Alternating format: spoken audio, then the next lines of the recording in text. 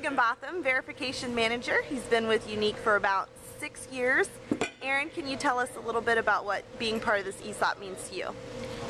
It just means that you have a lot of pride in what you're doing. You know that everything that you do for the company helps the company, and that you're going to be rewarded for it. You know, the more money the company makes, the more money you can make in the long run. It shows you that our owner cares about the employees, because he wanted to make sure that the culture lived on when he was no longer around. So it gives us younger guys a sense that we're going to be able to retire here someday. Don't have to worry about when Bob leaves what's going to happen. It's about that time, man.